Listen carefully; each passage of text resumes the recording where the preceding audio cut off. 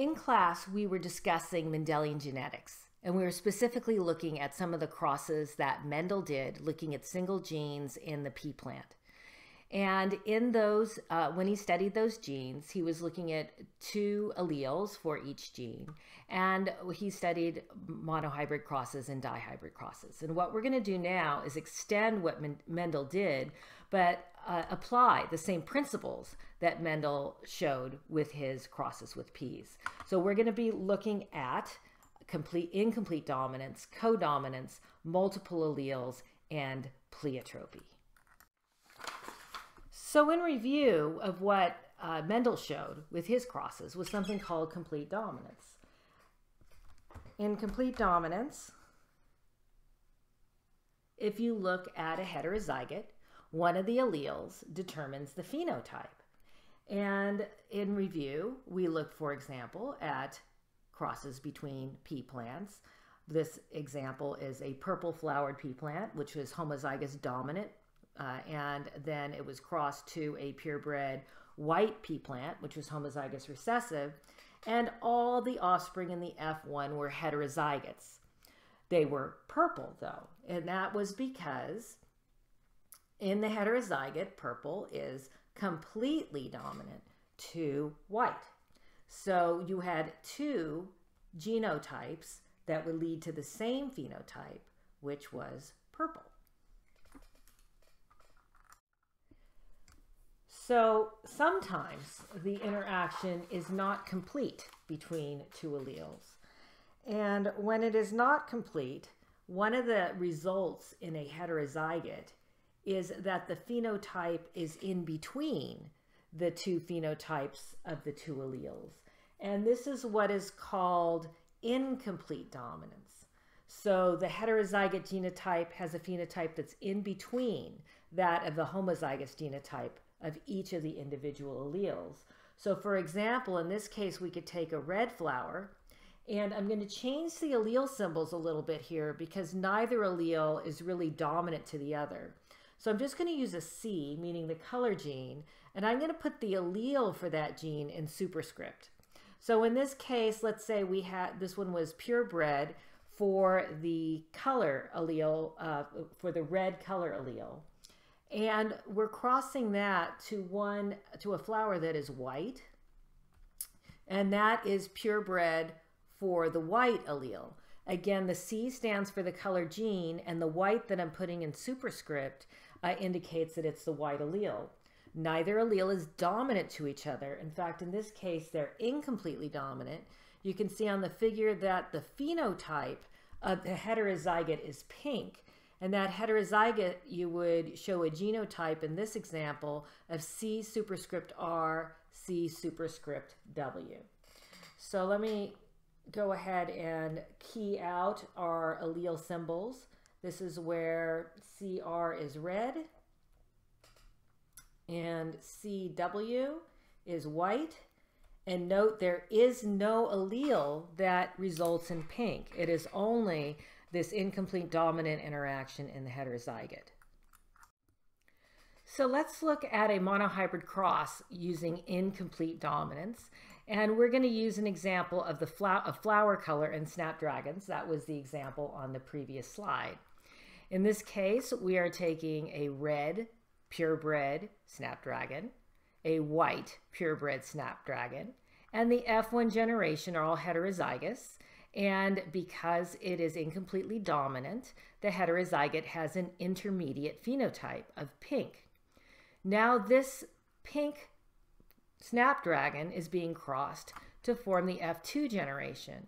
And the heterozygote can either have the red allele or the white allele in the pollen, and either the red allele or the white allele in the eggs. And the Punnett square here is indicating then how are all the ways that the sperm, the pollen, and the eggs can get together. And so if you had complete dominance, what you would get is a 1 to 2 to 1 ratio for genotype and a 3 to 1 ratio for phenotype. But now each genotype has its own phenotype. So the only way to be red is to be homozygous for the red allele, and that's 1/4 of the probability of 1/4, the probability of being pink is 1/2, and the probability of being white with this monohybrid cross is 1/4. So instead of having a 3-to-1 ratio in a monohybrid cross, when it's incompletely dominant, you get a 1 to 2-to-1 ratio. So sometimes the phenotype of a heterozygote actually shows both the phenotypes that would be present in the homozygous genotype of each of the individual alleles. It is not between, it is actually both of them are being exhibited. And so an example of this would be the MN blood group. And this is what is referred to as codominance. And again, both phenotypes are present. So the MN blood group is a blood group in which there's a particular marker on your red blood cell surface. And if you have the M allele, then you would have the M marker on your red blood cells. And if you have the N allele, you would have the N marker. So let's take a look at this in a codominance relationship. So let's look at the genotypes and that would correspond to each of the following phenotypes. If you have type M blood, the only way to get that is to have two alleles, two M alleles. So in this case, the gene is the L gene, and we're going to use superscript like we did in the previous example. And so this would be the M allele of this gene. And if you are homozygous for the M allele of this gene, then you only make the M marker and you're type M. But if you are N, that would mean you are homozygous for the N allele and you only make type N. If you are type MN, it means that you are heterozygous. You have one M allele and one N allele, so you make both markers equally. Both phenotypes are present on those red blood cells, and again, this is what we would call codominant. All right, we're going to review these dominance relationships by looking at Tay-Sachs disease. And we've learned about Tay-Sachs disease as a lysosomal, it's a disorder of an enzyme in the lysosome. The gene encodes an enzyme that, when defective, does not allow the breakdown of a lipid. And with the disease, the accumulation of that lipid, specifically in neurons, leads to the death of a child by age 2. So if we were to look at just the disease at the organismal level, it shows complete dominance. And the reason is because the heterozygote, that is, you have one normal, one Tay-Sachs allele, that individual would be normal. In other words, normal is completely dominant to Tay-Sachs. But if you looked at the biochemical level and you look to see the enzyme activity, the heterozygotes actually have half the enzymatic activity as a person who is homozygous normal. So their phenotype is in between. So for example, if you were homozygous for being normal, let's say you'd have 100% enzyme activity for that particular enzyme. If you were homozygous Tay-Sachs, you would have 0% enzyme activity. But if you look at the heterozygote, there would be 50% enzyme activity. In other words, a phenotype between the other two. And so this would be, if you're looking at the biochemical activity, you would describe the heterozygote as showing incomplete dominance. Now, if we were to even look closer and look at the molecular level at the proteins themselves, the cells would actually contain equal amounts of the normal enzyme and the defective enzyme. And so if you were just saying at the molecular level, how would you describe this? This would be codominance.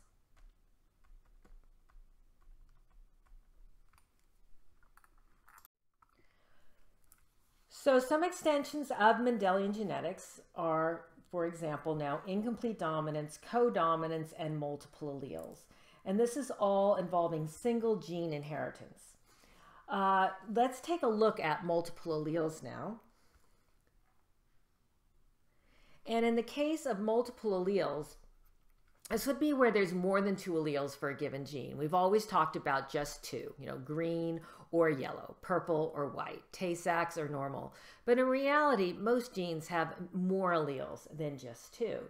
And one example of this is the ABO blood group. And in this case, there are 3 alleles. And the 3 alleles are, the gene is the I gene. And this gene encodes a particular carbohydrate to be put on the surface of red blood cells. And this is identified in your body as being self, whatever you produce. But whatever carbohydrate type you don't produce is recognized as being foreign. And so you cannot accept blood from individuals who don't have types that are compatible with your own. Now, it turns out that there are three alleles, and these 3 alleles, 2 of them are codominant. We've got the IA allele, and that is codominant to the I superscript B allele. But both of these alleles are dominant to the recessive little I allele, which is going to, we'll discuss what phenotype that results in just a moment. So in this figure, it's trying to show you that if you have the I allele for this, you would make the A-type carbohydrate, which is shown as a triangle. If you have the B allele, you would make the B-type carbohydrate, which is shown as a circle. But if you have the recessive little I allele, this results in no carbohydrate being put on with respect to this particular. So now let's put it all together. This first figure is showing a red blood cell that has only triangles, which is supposed to show the A-type carbohydrate. There are actually 2 genotypes that can result in this. The first genotype is homozygous for the A allele. And the second genotype would be heterozygous with little I, which is actually the O allele. So the phenotype that these 2 genotypes can result in is blood type A. Now, the second figure here is showing a red blood cell with only the B-type carbohydrate. And there are 2 genotypes that can lead to that. You can be homozygous for B, the B allele, or you can be heterozygous with the B allele and the little I, which is the O allele.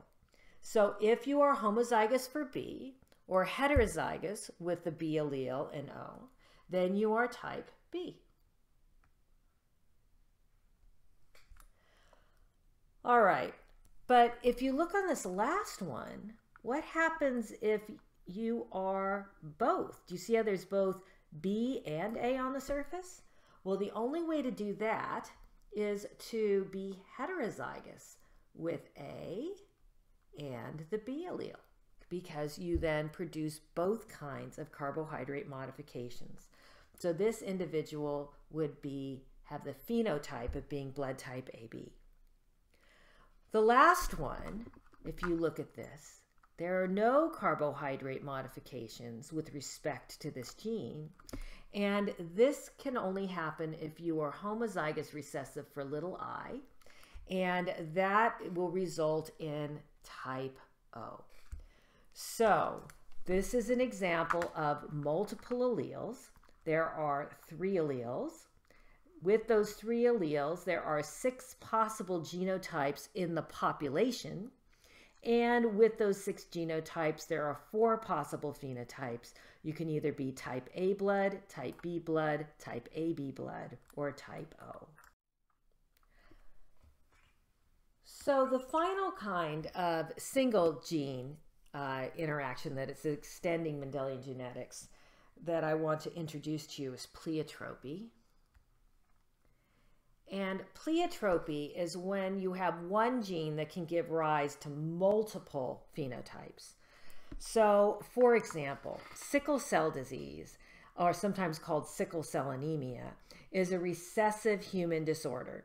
In other words, if you have one normal allele and one sickle cell allele, you are normal. The only way to get sickle cell disease is to be homozygous for the sickle cell allele. But being homozygous for the sickle cell allele doesn't just cause sickle cell disease. There's this variety of symptomology that occurs with that. Your cells, yes, are sickled in shape, but if you look at the hemoglobin, your hemoglobin in the red blood cells is not in the proper shape. Instead of being globular, crystallizes and becomes more fibrous. In addition, the changed nature of the red blood cells causes clogged blood vessels, and the reduction of the amount of red blood cells causes anemia. That's a reduction in your oxygen carrying capacity. So this is an example of pleiotropy, again, where you have a single gene, but it can cause many or more than one phenotype. So we've been looking at the interaction at a heterozygote level for complete dominance, incomplete dominance, and codominance. What is the phenotype of the heterozygote determines that relationship. And then we talked about pleiotropy. But what if we're talking about interactions between two separate genes? And so I want to briefly introduce to you the concept of epistasis, polygenic inheritance, and a very related idea to this, which is multifactorial inheritance. So one of the gene interactions that can occur between two genes is called epistasis. And this occurs when the expression of one gene is going to alter the expression of another gene. And so this is an example of where two genes contribute to a single phenotype. And the example that we have here is of Labrador Retriever coat color. And we have two Labrador Retrievers, two dogs, which have black coat color. And they are both dihybrids. In this case, big B, big E, little e. So the B gene, in this case, determines whether or not the color is brown or black. However, the E gene, in this case, is the epistatic gene, and it is going to determine whether or not the fur is able to be pigmented at all, whether or not it can be black or brown. If the genotype at the E gene is little e, it makes it so that regardless of what there is at the B gene, that the coat will be yellow. So let's take a look at this Punnett square of this dihybrid cross and take a look at these three squares here, in which the genotype at the E gene is little e. And because it's little e, it doesn't matter what's happening at the B gene. You can see that they have big B, little b, and little b. It doesn't matter. The coat of the Labrador Retriever is going to be yellow, unpigmented. Then if it has at least one big E, and you can see that that's what's left in all of these boxes, that there's at least one big E, that allows for the color. If you've got at least a big B and a big E, then the color is black. And if you have little b, and at least a big E, then the color is brown. So the previous example was where two genes worked together and contributed towards a particular phenotype. And one of those genes had the ability to overshadow what the other gene, the information that the other gene was giving. Another example of multiple genes contributing towards a phenotype is polygenic inheritance. And this is where there's an added effect of two or more genes on a single phenotype. And depending on how many genes are involved, it can really then result in a large number of phenotypes that result from the combination of the genes. And this can result in what's called a continuum of phenotypic continuum in the population. The figure here is just saying, let's say there were three genes that contributed to skin color. And each of these genes were incompletely dominant. That means that if you're heterozygous, there would be a color in between. Basically, these are now showing all the different amounts of pigmentation you would get depending on how many of the darker skin alleles you inherited in these 3 genes. And so if this is just with 3 genes contributing towards a phenotype in an additive way, imagine 4 or 5 or 6. Another example of this is height. I mean, you can line everybody up, for example, in our lecture hall, and there would probably be no 2 people that were absolutely exactly the same height to laser measurement. So there is a huge continuum of height. But wait, you're probably saying, doesn't things like sun influence your skin color, and things like nutrition influence what your final height is? And the answer to that is yes. So in addition to being polygenic inheritance, in which there are multiple genes that are contributing towards a phenotype, it is also, those examples are also indicate multifactorial inheritance. And this is where you're looking at the environmental influence in addition to the genetic influence on a phenotype. The example that's shown here is hydrangeas. These hydrangeas would have the same genotype, but the phenotype is different in this case because the environment influences the color. These hydrangeas were grown in basic soil, right, in high pH soil, and that causes the pigmentation in the flowers to be pink. Whereas these hydrangeas here, it could be the same hydrangeas, the same genetic variety. It is grown in acidic soil, and that causes the pigmentation in the flowers to be blue. So this is, again, an example of the combination of genetic makeup and the environment.